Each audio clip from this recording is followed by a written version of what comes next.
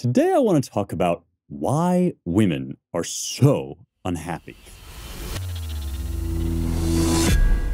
This is a real thing, and if you read about this in the papers, you're most likely to read about it under the headline, "The Paradox of Declining Female Happiness." And I would put paradox in heavy scare quotes here, and you'll see why in just a second. But basically what this is based on, this 2009 paper by Betsy Stevenson and Justin Wolfers. They're husband and wife, or partner and partner team, whatever they would call themselves, I guess. And they have pointed out that since 1970, between 1970 and 1990, women in surveys, and as they sort of described themselves, became progressively less and less happy relative to men. And this is very perplexing to people who think that feminism has been an unqualified good, because they look at this and they think, well, everything is going great, or getting better, rather, for women, of course. They're in the workplace more and more. They're getting paid more and more. There are more female CEOs. There are,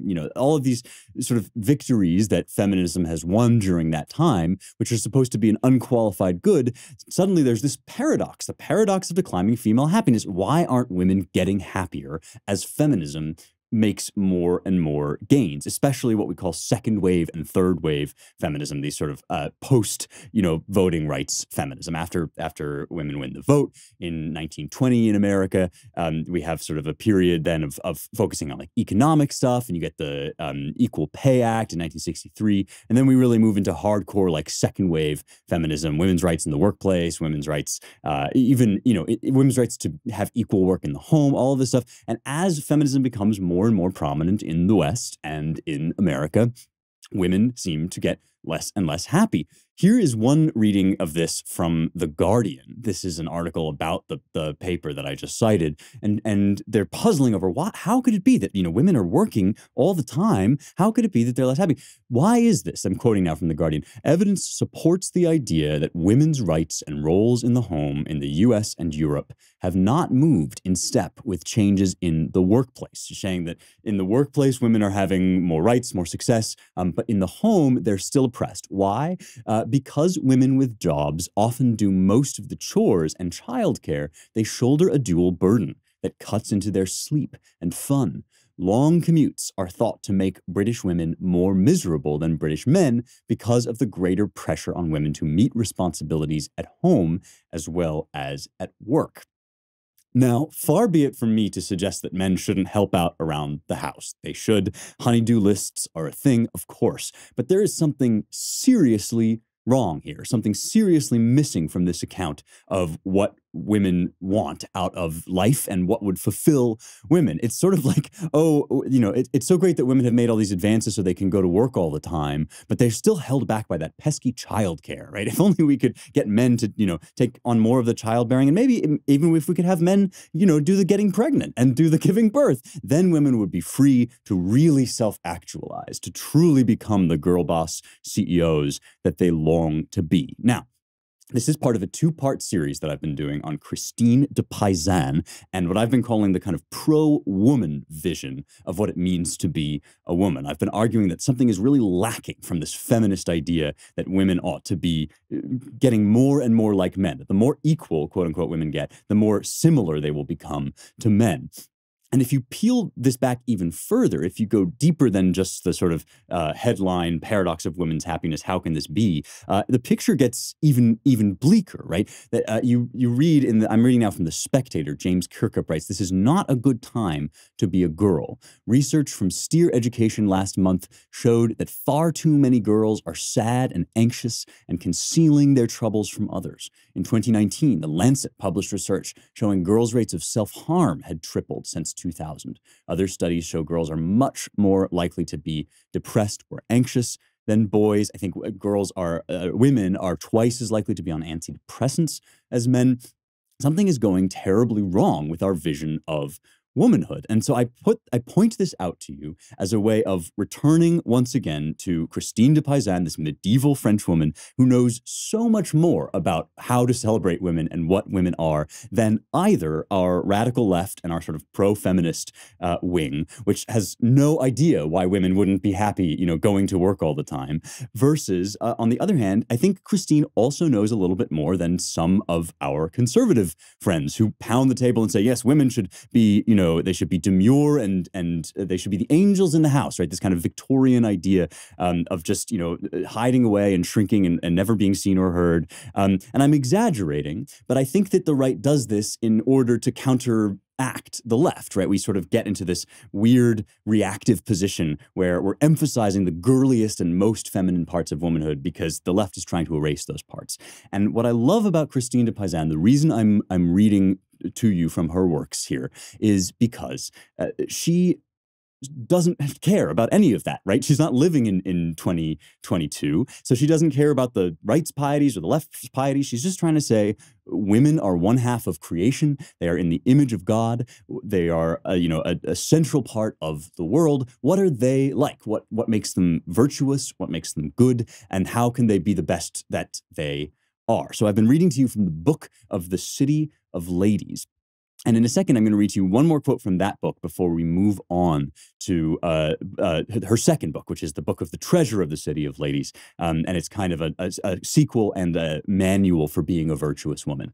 But let me first read to you from the book of the City of Ladies, just so that I can show you how different Christine is from our modern feminists. One of the problems with digital tech and modern life is that we don't always get to cherish our memories in the same way. But Paint Your Life is the solution to this problem. I have this cat that I love, Chad Cat. And one of the things I noticed, we were taking all these pictures of him as he was growing up, but they all just kind of lived like on our phones. And they never really had any tangible presence in our lives. But Paint Your Life fixes that problem. What you do is you send them a picture from your phone or anything that you cherish. Maybe it's a vacation that you took or somebody that's not with you anymore. Maybe it's something from your wedding, right? And they will take it and give it to a professional artist who will work with you to create an original painting based on your photograph. I've got one in my studio of Chad Cat when he was a little kitten that my producers got for me, but you can do this with anything. I think we'll probably do it with our wedding coming up. And right now, for Young Heretics listeners, there is a special offer. There's no risk to this. If you don't love your painting, your money is refunded, and you get 20% off when you text the word Heretics, Heretics, to the number 64,000. One more time, it's Heretics. Text it to 64,000 to get 20% off. Celebrate the moments that matter most with Paint Your Life. Message and data rates may apply and terms apply. They are available at paintyourlife.com/terms. One more time, text Heretics to 64,000 to get 20% off your own personalized painting. So remember, this is a woman originates she was born in Venice, but she becomes famous and prominent in France, and she's writing in French. And this is a translation by Sophie Bourgault, or Bourgault, I'm not sure how to pronounce that, and Rebecca Kingston. This is about women's bodies. Remember, we were talking about how earlier women were accused of being just, weak in medieval and classical literature, right? That they're just weak, and so they must be a kind of defective men, or God must have made a mistake in making them. And so Christine is having this back and forth with Lady Reason, Lady Rectitude, and Lady Justice, these sort of personifications about, who are setting her straight and telling her the truth about women. And Christine says, "Lady, I remember that at the end of his detailed discussion about the inadequacy and weakness of the way the female body is formed in the mother's womb, an author says that nature is also deeply ashamed when she sees that she has created such an imperfect body." "Oh, my dear friend," replies Lady Reason, "you must see the complete madness, the irrational blindness that prompted these words. How could nature, God's handmaiden, be more powerful than her master, the Almighty God, who conceived the form of man and woman after his own image, and from whom she derives her authority? It was his holy wish to fashion Adam from the clay of the field of Damascus, and when he had created him, he took him to dwell in the earthly paradise, the noblest place on this lowly earth.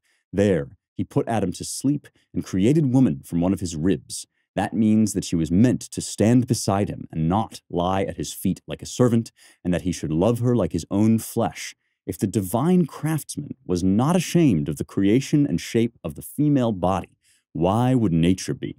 Ah, it is the height of folly to say that.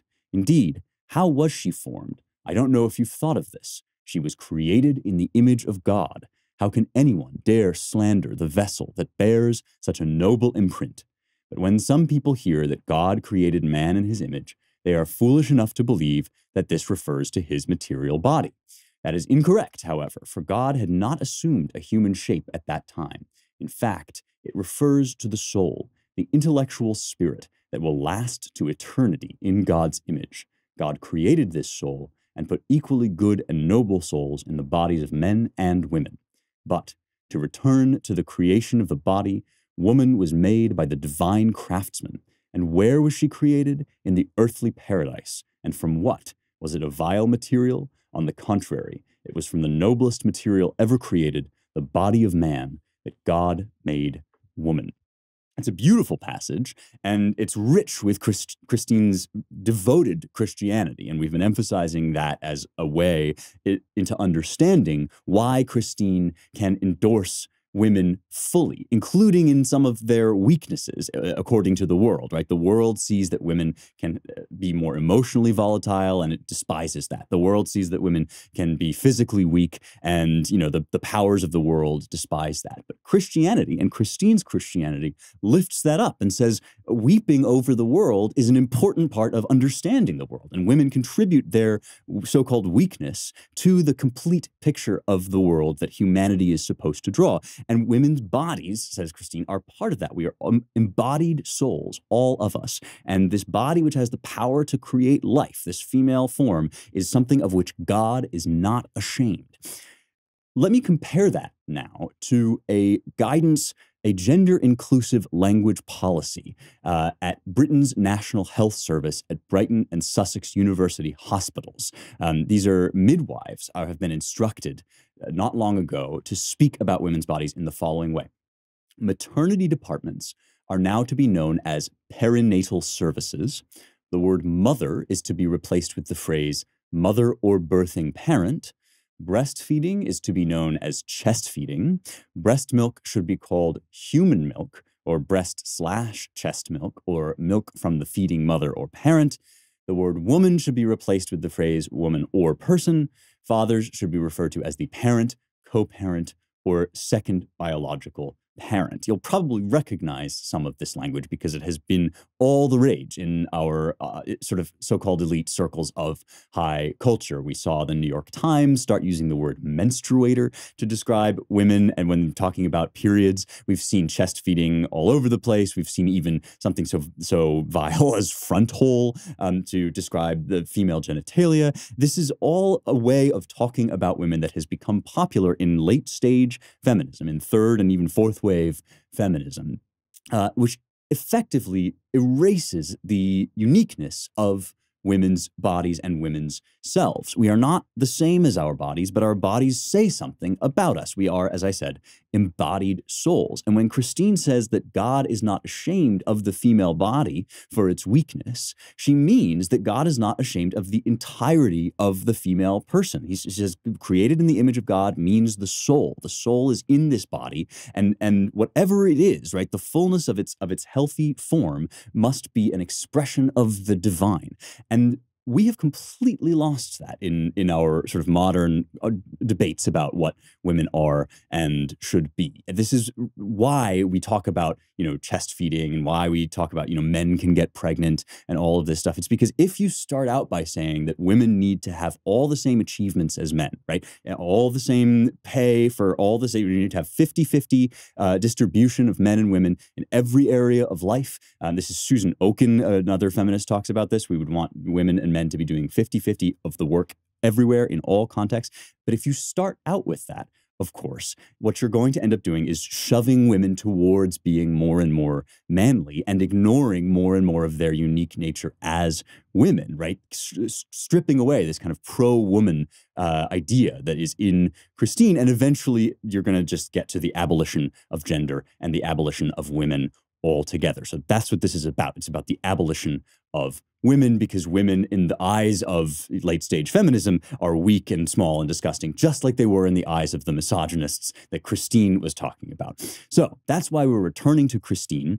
Last week, I told you a little bit about some of Christine's own girl bossery, right? She has a certain tendency to do this thing where she sort of sometimes sounds like women can be as good as men, except better all the time, right? She talks about these strong Amazons who fought on the field. She talks about Artemisia. She talks about these famous examples from classical literature where, women kind of excel in extraordinary ways beyond what they're typically expected of being capable of.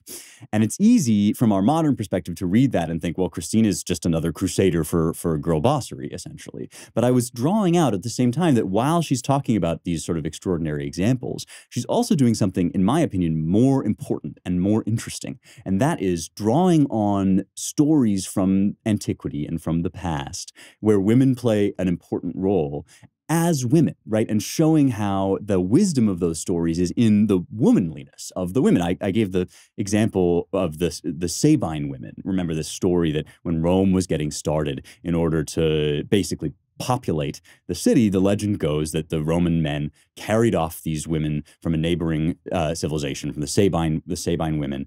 And there was war then between the Sabines and the Romans until the women themselves stepped forward, because on the one side of this war were their husbands, their new husbands, and on the other side of this war were their fathers.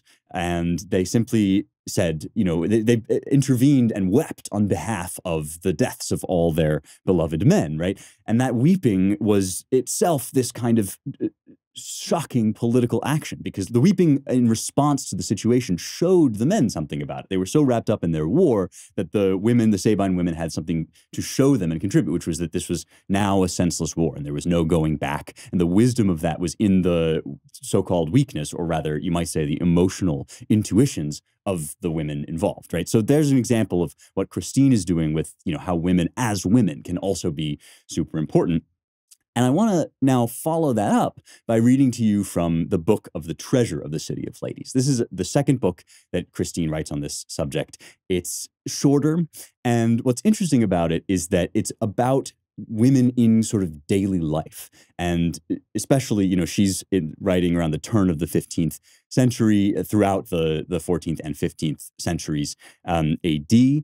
And what she's doing is she's basically trying to talk now in this book about how women in her life and in her sort of milieu and context ought to live. It's all about the virtues, and the treasure of the City of Women is the virtue, because the City of Women is where the most famous and blessed women live throughout all time, and the virtues are the treasure, because when you seek virtue, even if things go badly for you on this earth, nevertheless you gain sort of heavenly rewards. That's the idea.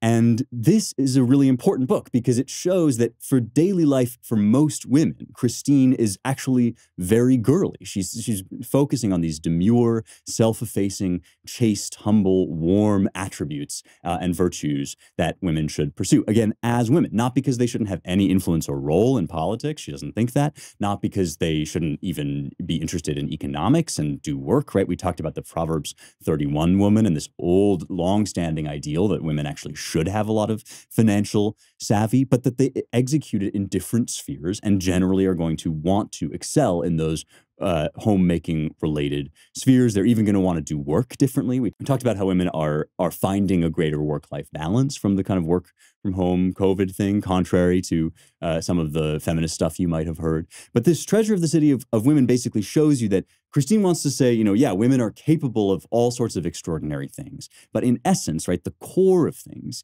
is that they have this unique and specific role to play in human life. And this is something that we also get wrong all the time in our modern debates. We have a left that says, essentially, here's an exception to the rule, and therefore the rule is garbage. And you see this all the time, right? Well, here's, one person who feels out of place in his body, and that must mean that gender doesn't exist, right? Rather than saying, well, here's a small percentage of the population that is the exception that proves the rule, right? And so here too, you know, Christine is saying there are some exceptional women basically in every sphere, but that doesn't mean that women are all sort of called to be as manly as they possibly can be. In fact, most women are going to thrive and succeed in womanly virtues. So I'm going to read to you now a little bit about some of these virtues, the foremost of which is chastity. And this is something Christine thinks everybody should have. Nobody should sleep around in Christine's view, but she does focus on chastity all the time, and not because it'll, you know, be inconvenient to have extramarital affairs, but because chastity is itself a treasure. So here's the treasure of the City of Women. I'm reading now from a different translation. This is Sarah Lawson in the Penguin Classics edition. And she sort of moves in this book through the different social classes. That's one of the interesting things about it. She starts with a princess and then talks about the people, the women that sort of take care of or wait on the princess and how they should help cultivate her virtue. And then she moves out into the world and the wives of merchants and, you know, all the way down in the end to prostitutes. So we'll get there, but we're talking first of all about a princess, though it applies to others. She says, in all her gaiety and pastimes, it will become her to preserve all moderation and modesty. She should say to her serving women and serving girls, or to others according to the occasion, virtuous and exemplary words, so that those men and women who hear them will say that this speech issues from a very good, wise, and chaste lady. Sobriety will keep her from speaking to her women and servants ungraciously, or scolding, or saying base things. She will teach them kindly and correct their faults, courteously warning them that she may dismiss them or punish them in some way if they do not improve. However, her speech will always be calm and without coarseness, because when coarseness issues from the mouth of a lady or of any woman, it rebounds more on herself than on those to whom she says it. She will make her commands reasonable in place and in time, and to those whose business it is, each in his own duties. This lady will gladly read instructive books about good manners and behavior, and sometimes devotion, but those about indecency and lubricity she will utterly hate and not wish to have at her court. She will not permit them to be brought into the presence of any girl, female relative, or woman in her court, for there is no doubt at all that the examples of good or evil influence the mind of those men or women who see or hear them. And so this noble lady takes pleasure in recording and saying good words, and especially the word of God, for the godly woman will hear his word eagerly in the manner that he describes in the gospel, where he says, those who love me hear my word willingly and keep it. Of worldly affairs, she will gladly hear about worthwhile people, worthy knights and gentlemen, their deeds and their exploits, great clergymen and their knowledge, all upright men and all worthy women, their intelligence and their good lives.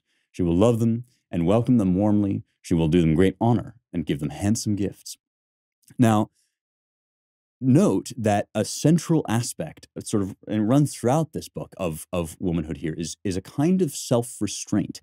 And one of the things that the internet does to us, I think, is it gets us thinking always in these kind of caricatures. We sort of, everything gets dialed up to 11. And so when we talk about, you know, women being demure and sort of self-controlled, or when we talk about women being humble, all of these things get translated then into these images of like this super giggly, silly, you know, airheaded girl. And, you know, maybe there's something kind of appealing to men in that. But Christine actually has something different in mind here. She has a kind of sobriety in mind. She knows that, you know, everybody has nasty urges and things that like you would never want to admit in public that you want to do. And she's basically saying to keep this tight control on the love of your excellence, essentially, that you shouldn't be just sort of able to, you know, be set off at any given moment. You shouldn't be giggly. You shouldn't be, you know, over the top. But she does say that, you know, women ought to have a care,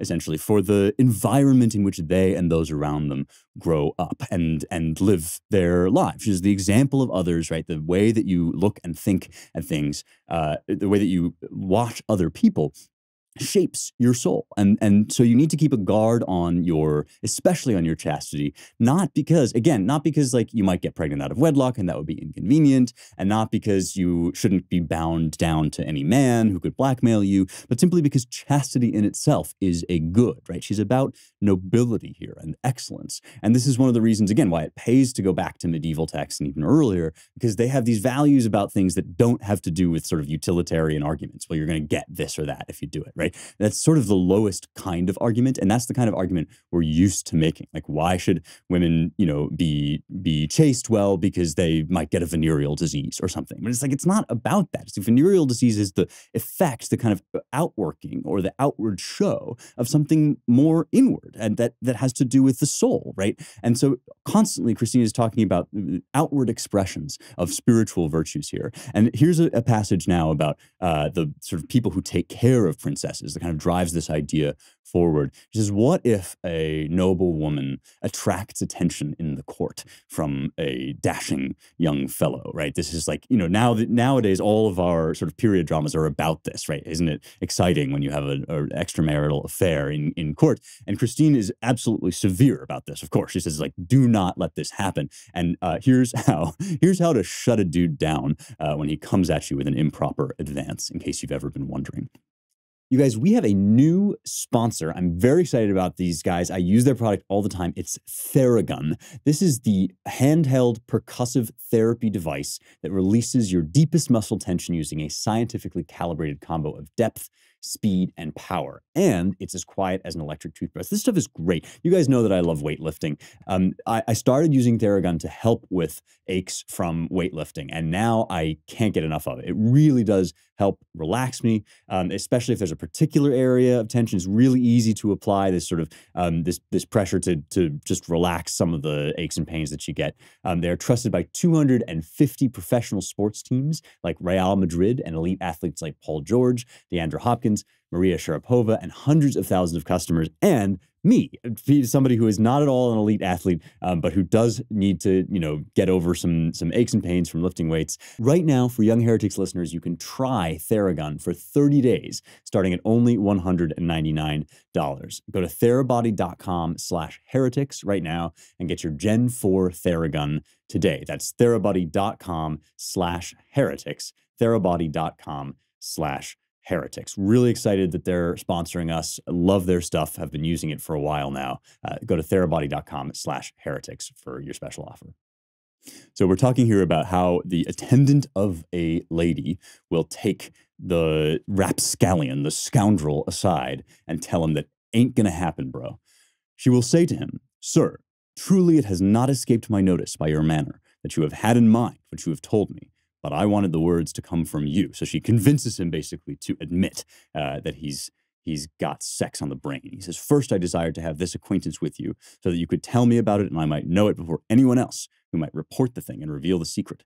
I am quite pleased that I now have the chance to make you this reply about what you have told me, as it reflects my firm resolve, upon my life I promise to God and to you will never change. Without making you a very long sermon about this or going on at too great length, I tell you quite briefly and once and for all that so long as I am living and in her company, this young lady, who, by the confidence that her friends and her Lord have in me, although I am unworthy of so much, is entrusted to my care, will do no wrong, nor will she do anything that would give rise to reproaches or any talk other than what is proper about a lady like her of noble blood from whom she is descended.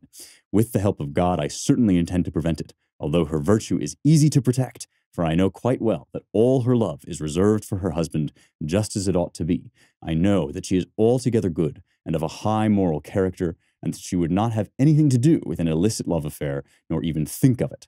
And I know her so well that if you or anyone else said anything to her, or if she noticed something, I know she would hate above all else the man who she thought had in mind any such thing in regard to her." So there's a degree of severity here, right? But this is a woman taking care of business in a womanly way, discreetly, without betraying anybody on her side, and basically just sort of pulling this man aside and slapping him around. And there's, of course, a crucial role for the woman that knows how to slap a dude around at the right time. Right? I mean, I'm not talking physically here, but I am saying that there's in the tradition of thinking about womanhood, and not just in Christine de Pizan, but even in Boccaccio, whom she's often referring to here, and in earlier stuff like Plutarch. There's this idea that women and men need each other We were made for each other. And part of the role of women in life, and not just in marriage either, is to buck men up and remind them of themselves, because men can be dogs. Of course we know this. Of course,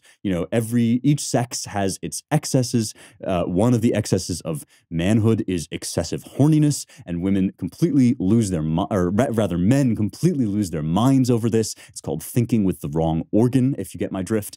And women's job in this case is to be the moral center of the universe, and to kind of the exertion of female chastity, which is kind of a development that takes Western civilization and the church to gain the power that it deserves, right? Because of course, if you're in a state of nature, or if you're just in a warlord society, then men can sort of take whatever they want. But as the church grows and teaches these morals to people, right, women's chastity becomes an incredibly important bulwark against complete moral disaster. Because, as I said, men can be dogs, and this is a guard against the excesses of male sexuality, is this female sobriety, right? And it's not to say that, women can't do stupid things out of sexual desire or anything like that. Of course, we all fall short. We all can be a mess. But women generally are able, with practice and training and with good instruction, to keep their heads in love affairs, and in at least in sexual love, right? And in emotional love, it's a little bit different, right? Men kind of have more of the guiding role there, because they're less prone to the excesses of emotion. But with the excesses of sex, right, women's chastity is not just there to keep women down. It's not just there to stop women from, getting pregnant out of wedlock. It's there to protect women from the ravages of men, right? From the ravages of the worst of men. And in turn, see how this works, right? In turn, by protecting women through chastity from the ravages of men, chastity also ennobles men, right? And leads them to a higher, truer self that they didn't maybe know they had until women put their foot down and said, absolutely not. Never on my life is there going to be any funny business here. So get that out of your mind, bro. And don't even ever text her about it again. Delete her Tinder, go pound sand. This is a crucial element of the dynamic between men and women. And we think of it now as so easy, right? Well, of course, people are in charge of their, women are in charge of their own bodies, and, men should take no as an answer. But this was something that had to be developed over long effort. And this is why we started out by talking about chivalry, and now we're talking about womanly virtue, right? Because chivalry is the corresponding male virtue that hears the no and hears it mean no, right?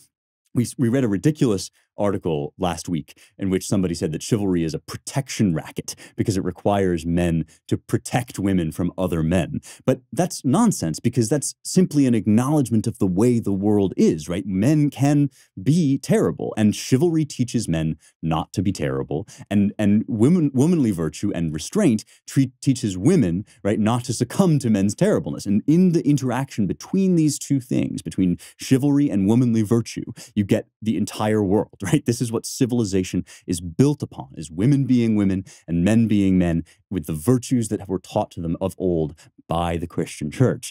If you sweep all of this away, you're not going to like what you get, right? And this is why women are so unhappy. This is what I began with this week, right? Why are women so unhappy? Well, these things exist for a reason, and it's not to oppress people. I know that, of course, as societies change, rules change, and technology changes things too. We're going to get into that in a little bit as well. So it's not as if, all the rules about everything need to stay static. We ought to just go back to the way society was built in Christine de Pizan's era, and, make laws basically medieval. Like, I'm not advocating that. Nobody's advocating for that. What I'm suggesting is that these ideals and virtues, which are built out of the nature of manhood and womanhood in their best self, right? They're built out of shaping the raw material of how we are as broken individuals who are nevertheless made by God, shaping that material into something high and true and beautiful that can be in the image of God, right? And so if you take centuries and you develop customs and you develop roles for people in society that depend on their nature, and then you sweep all of that away in the matter of less than 100 years, chances are good that neither women nor men are going to like the result very much.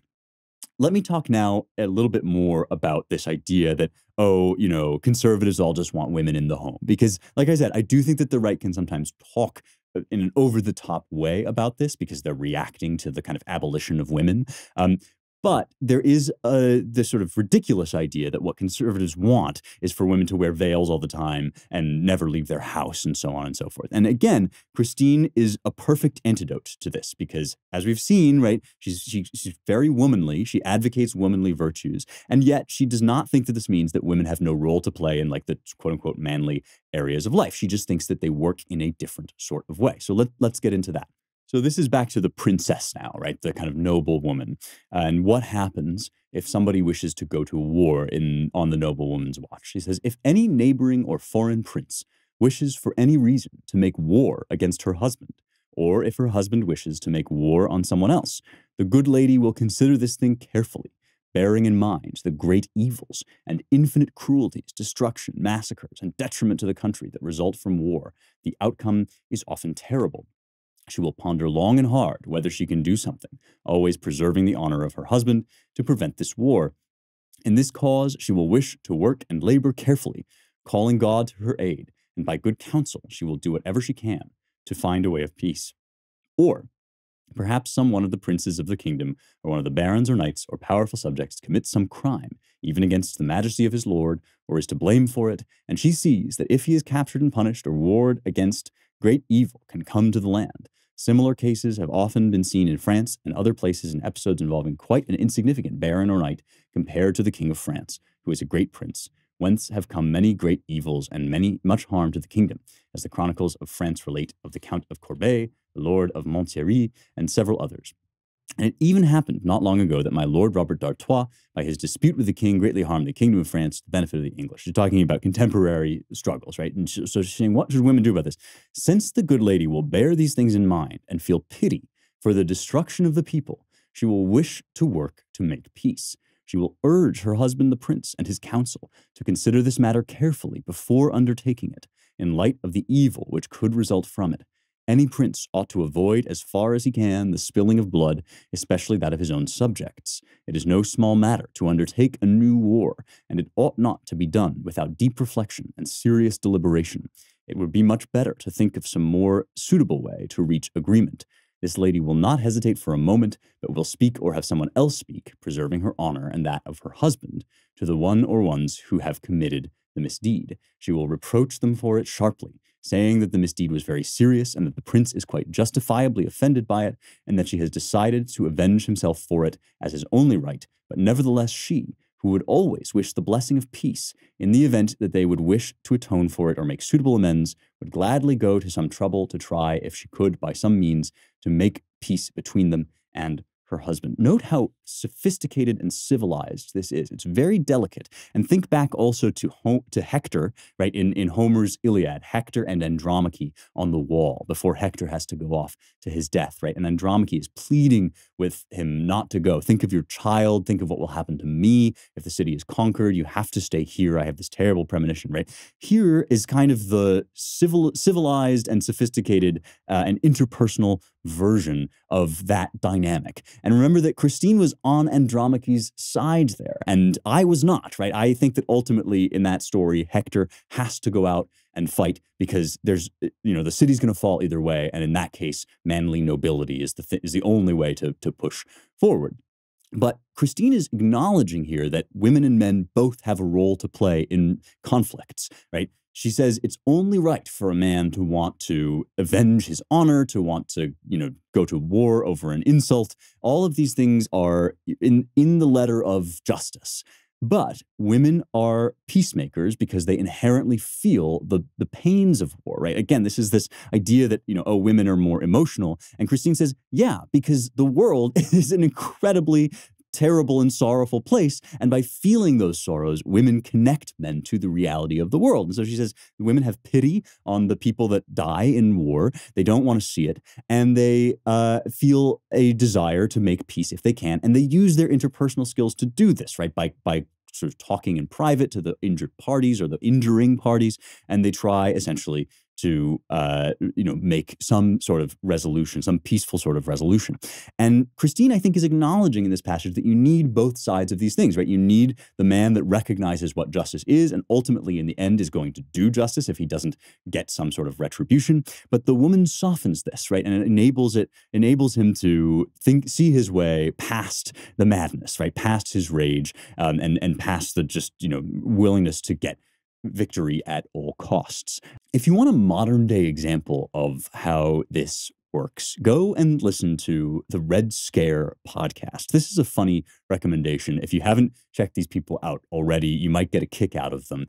They put some of their episodes behind a paywall, but some of them are free. And it's just these two ladies, kind of neo-Marxist, post-leftist ladies. They're part of what's sometimes called the dirtbag left, which is like the anti-culture, cancel culture left. So they're lefties in some ways, but they're just also sensible people that don't want to devolve into weird transgender madness. And they have dirty mouths and they'll say whatever they want. And so it's a great podcast in general. But their episode recently on Ukraine was interesting because it was very girly. It was just like, it was like, I don't know how to resolve the geopolitical situations here, but I just want peace, right? And that spirit is an important thing to listen to because it reminds you when men are all LARPing, right? LARPing, like live action role playing about how we're going to roll in, we're going to create a no-fly zone, and we're going to stick it to Putin, we're going to post the flag on our Instagram. Like when men are kind of getting into these fantasies of war, as we're seeing now,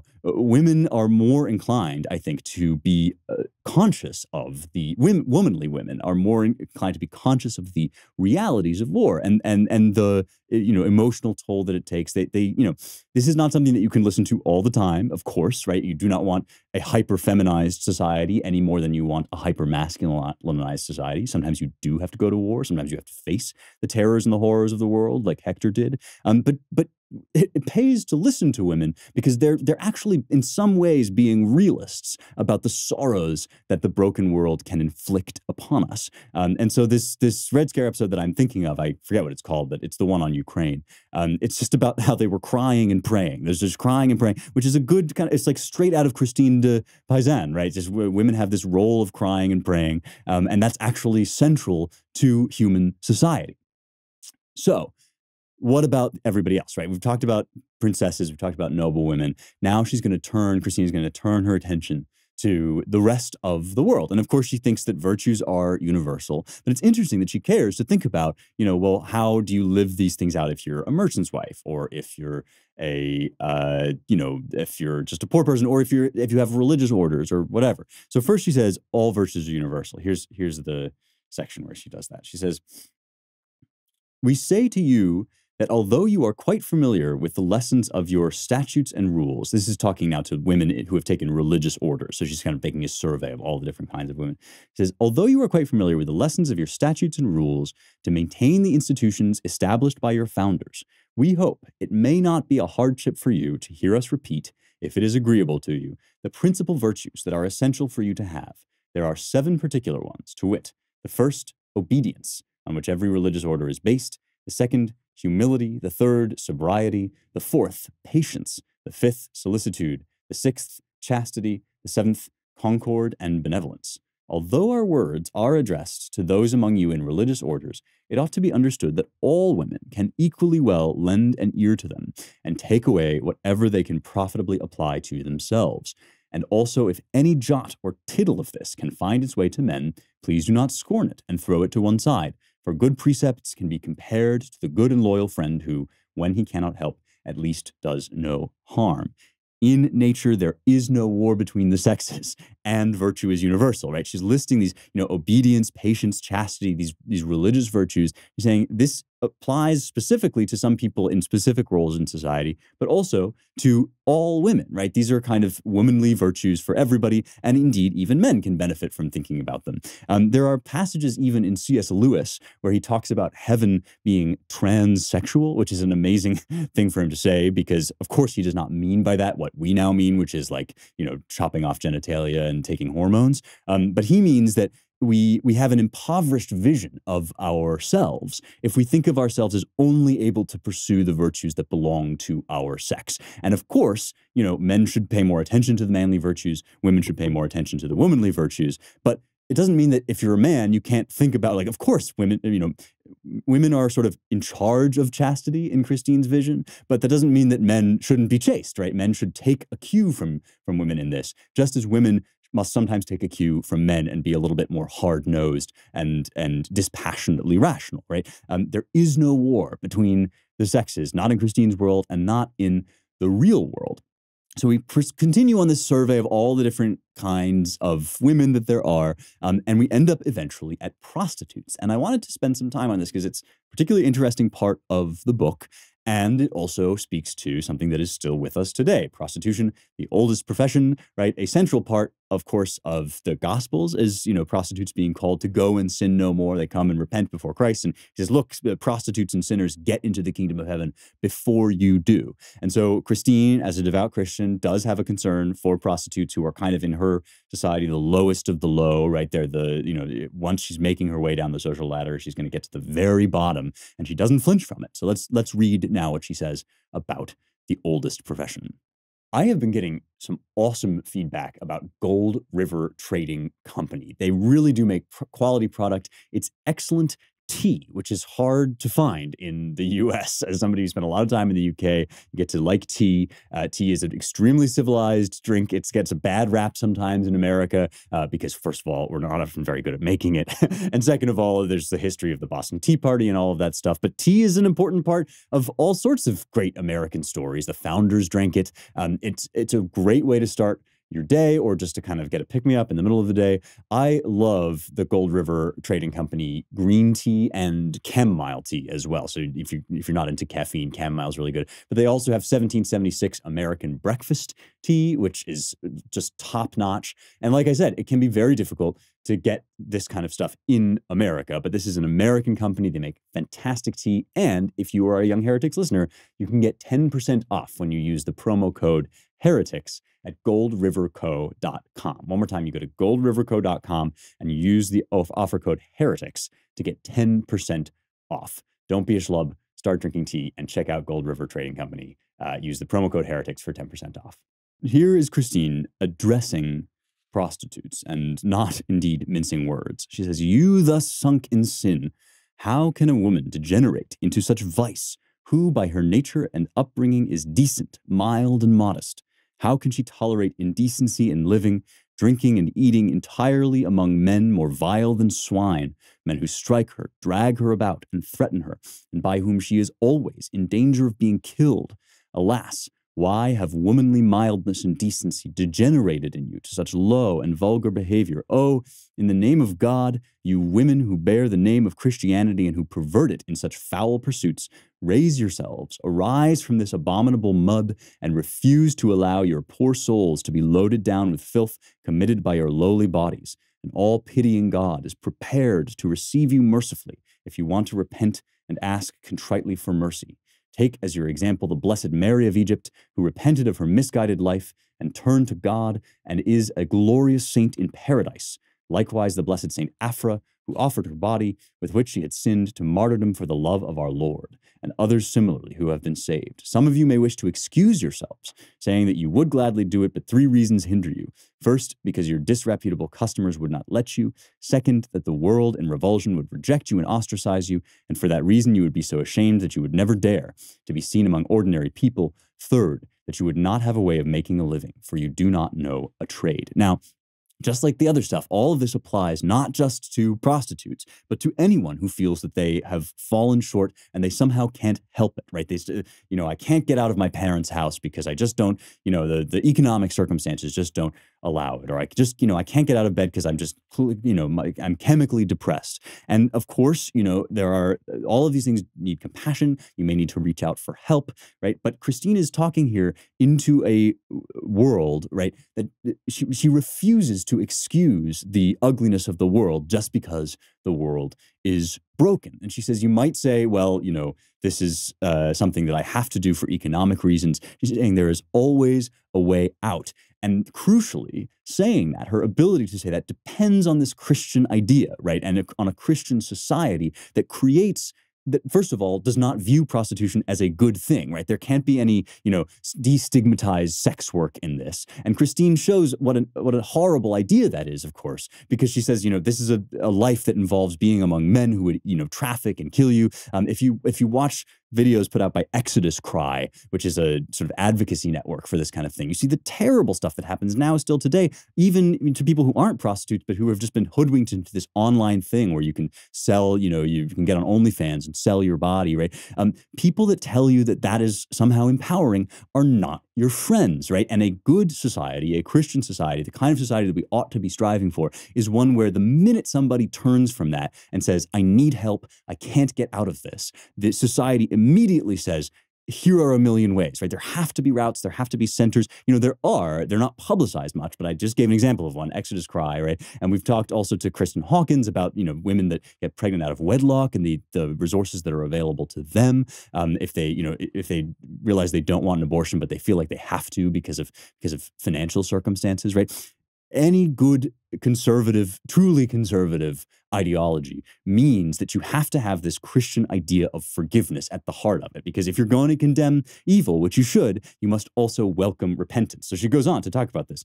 She says, to all those who would reproach a repentant prostitute for her sin, she should reply simply that she would sooner offer her body to martyrdom than sin, for God has given her grace to repent and renounce it. So she will never go back to it for anything in the world. And by adopting this course, there is no doubt, calling God to her aid, that she can be freed of any debauchery, no matter how great.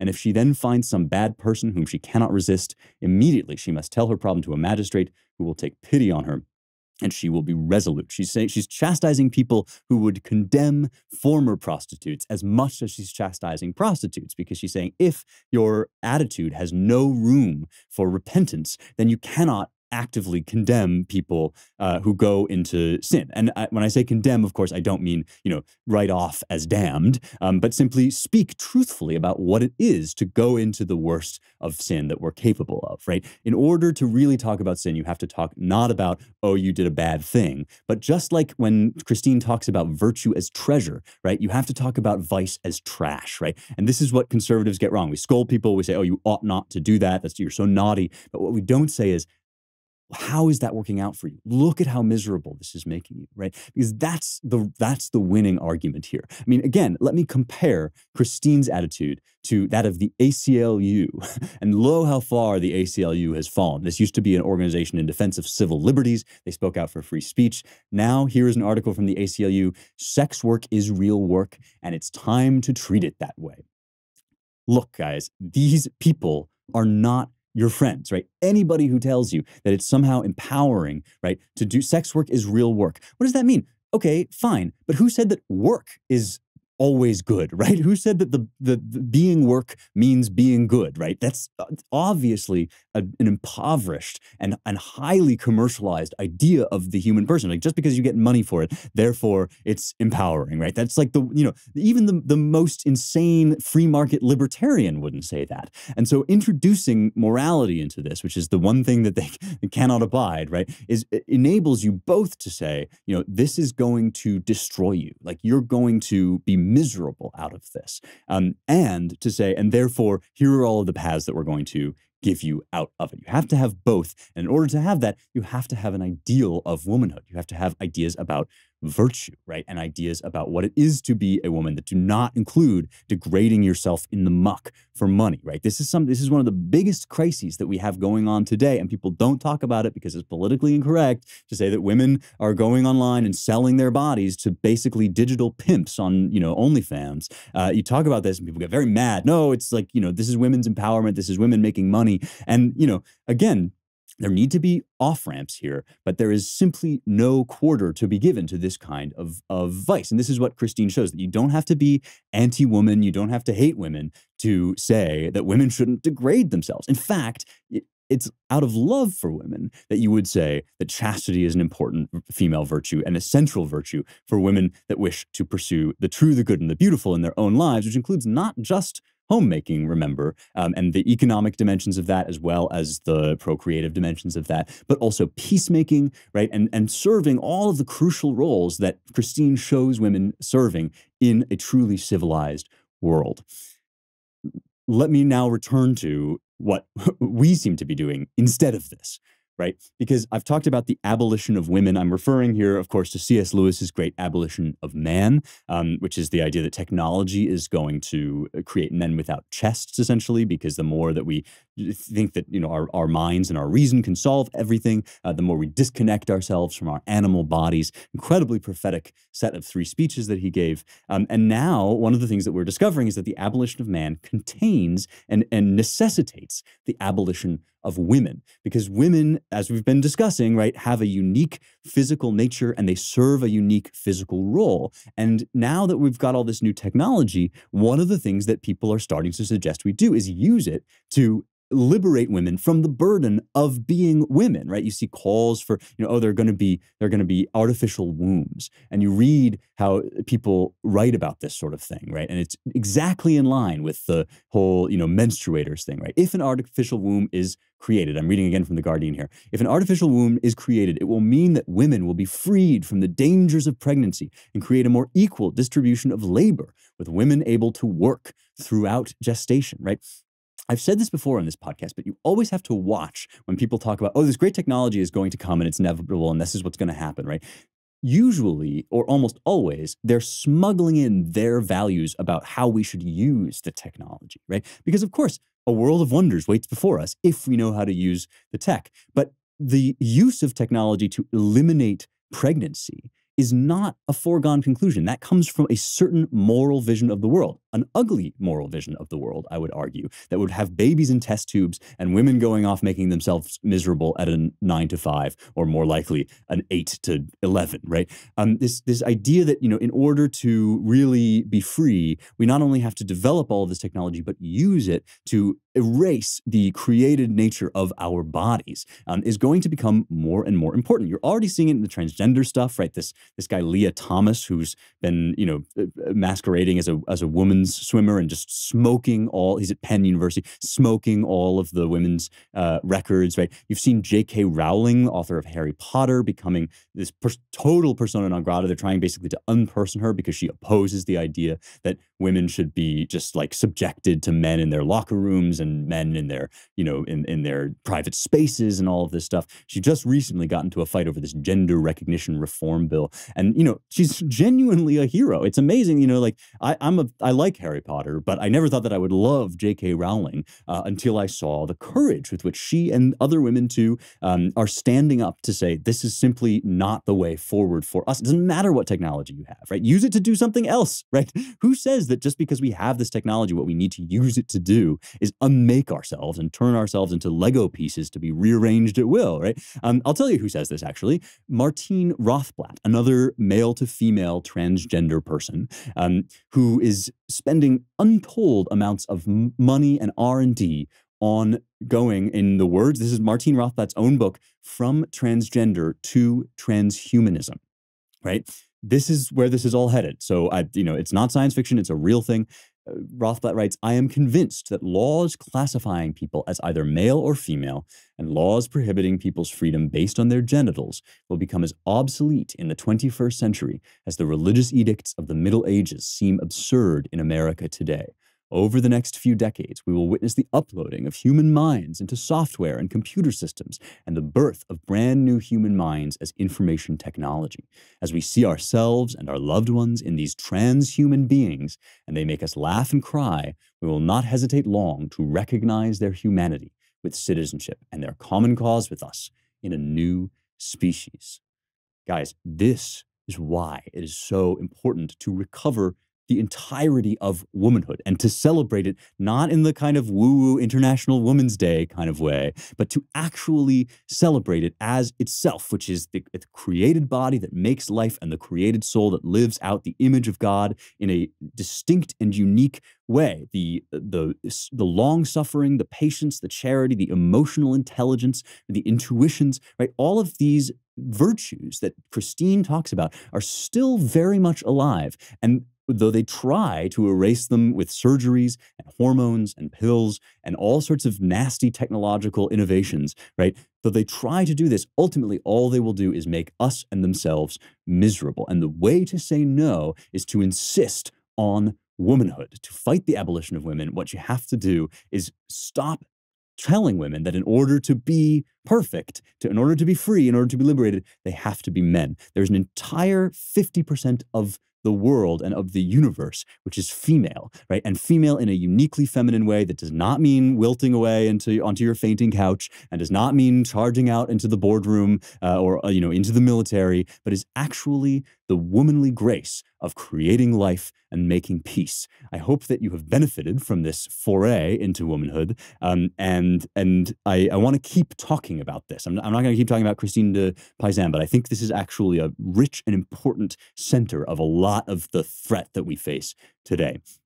You guys know our pals at the Albertus Magnus Institute. They are running these phenomenal fellowships all online for seeking the true, the good, and the beautiful. And now I'm extremely excited to announce that they are releasing their very first book. It's their inaugural publication, and it's called The Sufferings and Glory of Christ, a meditation on Holy Week to Ascension.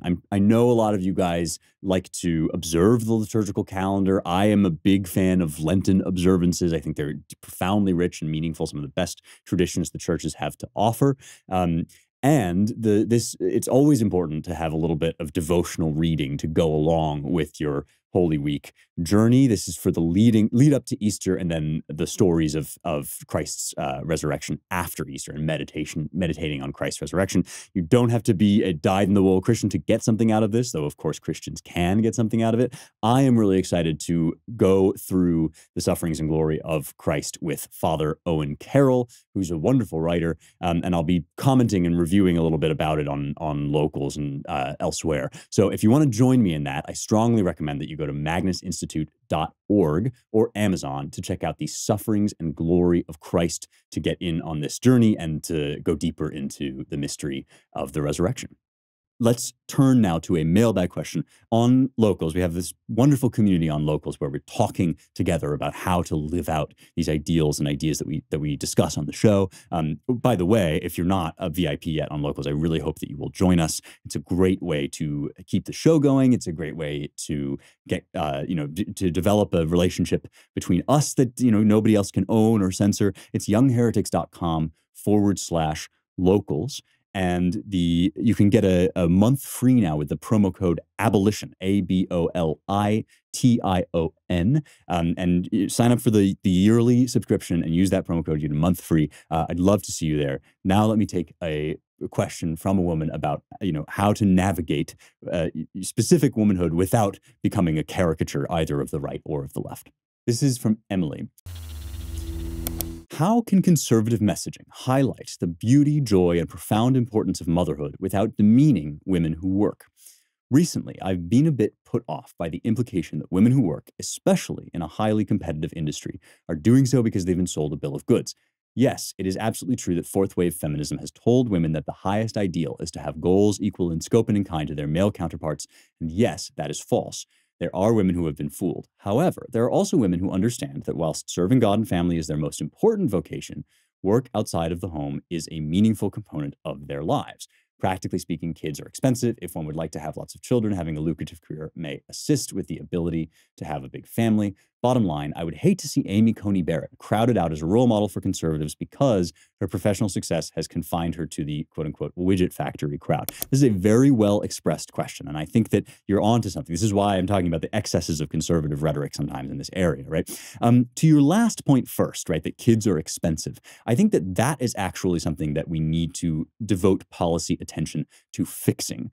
Blake Masters is a politician that I've been following somewhat closely, whose whole thing is you should be able to raise a family on one income if you want to, right? And that does require some attention to how we have basically prioritized the almighty dollar over all other things. And that's my way into talking about your actual question, right? Which is how do we balance these ideas without talking as if all women who work are somehow stooges and flunkies of the evil transhumanist mafia, right?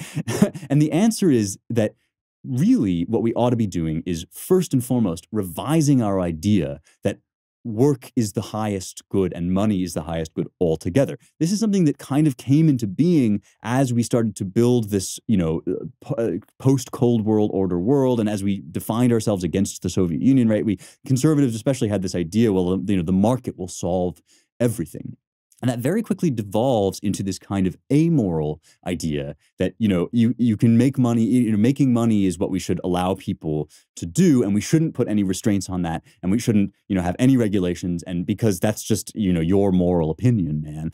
But that leads you to this thing, this sex work is real work thing, right? It's like, well, okay, maybe it's work, but, work is not like an inherently moral thing. Just doing work doesn't mean that you therefore are like getting, that therefore you're living your best life, or that therefore you're even doing a particularly good thing. And so if we take that away for men and for women and say, your money-making endeavor is not the heart of what you are, right?